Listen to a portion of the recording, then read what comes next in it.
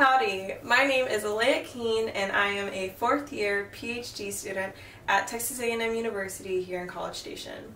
I was introduced to the LSAMP program through the Bridge to Doctorate Fellowship in 2018 when I was awarded the fellowship. Actually, I entered and thinking I wanted to just pursue a master's. I wasn't sure if I wanted to stay in academia or if a PhD was really the right track for me.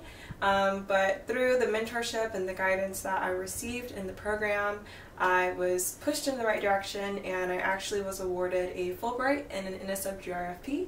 So I am still here pursuing my education and on my way to getting my PhD.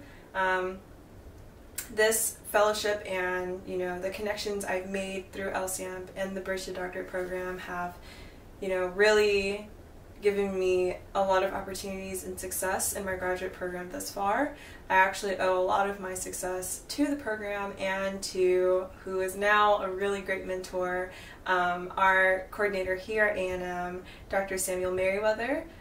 He, went through my fellowships, all of my applications before I submitted them. He's helped me when research has gotten rough, and honestly, I just don't think I would have done as well in my program thus far without being in the LSAMP Bridge to Doctorate.